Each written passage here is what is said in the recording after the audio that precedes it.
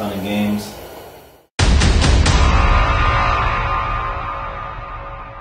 But then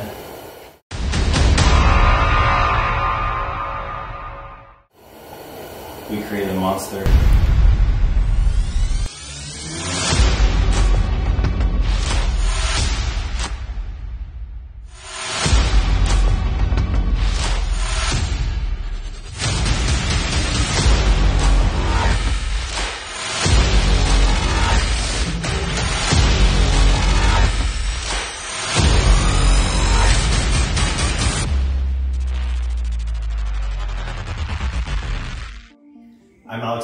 I'm the captain of Team Boogeyman. Let's take a look at the bot.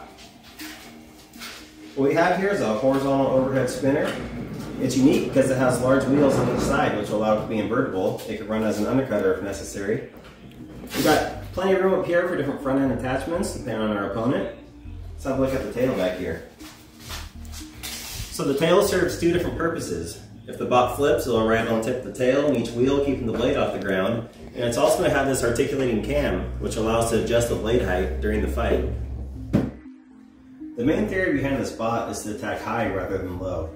You got so many bots playing the ground game where you got wedges, wedgelets, lifters, undercutters, vertical spinners that hit nice and low. This leaves a lot of juicy bits up high, where defenses tend to be a lot weaker.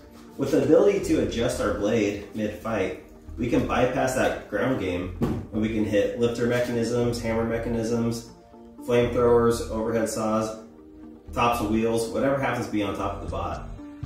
We especially had vertical spinners in mind with this design. Vertical spinners like to hit low near the ground, where the attack angle of their impactor throws the other bot to the air. We'll have our blade up high and possibly even angled back a little bit. By eliminating this low, sharp edge, the vertical spinner is much less effective, and we would have the advantage in a weapon-to-weapon hit. We're super excited about this design, and we can't wait to build it.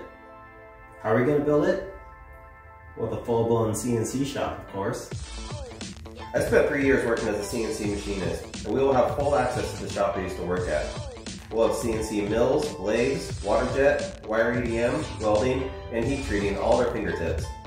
For the mock-up, we water jetted all the panels out of wood, and doing the same thing out of metal won't be an issue.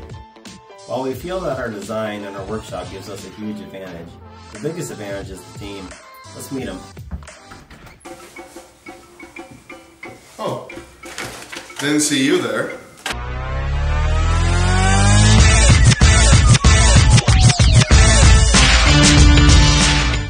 Well, let me tell you a story. It might have something to do with physics, and it might not.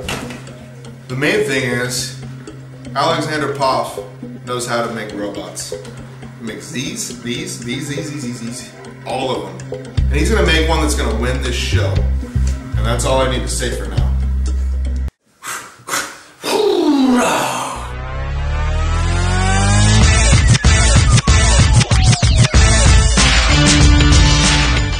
My name's Ryan Bell, I'm an engineer, and I'm the torque that keeps this team together.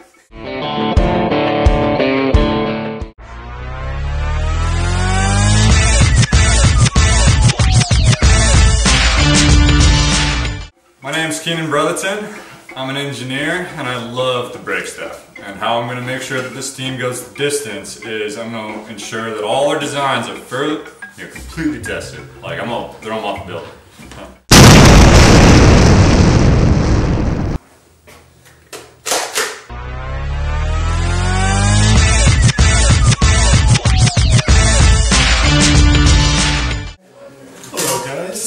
My name is Seth McCogac, and I have something I'd like to share with you today. What if I jumped out of an airplane with a couple of tanks of helium and one huge uninflated balloon? How long of a fall would I need in order for the balloon to slow me enough that I could land safely? I'd like to share something else. The comparator to these bots, and even better, the comparator to the bot that will be developed, will not land gently. Thank you. We're ready to rock and roll and get Boogeyman the Battlebox. Thanks for watching.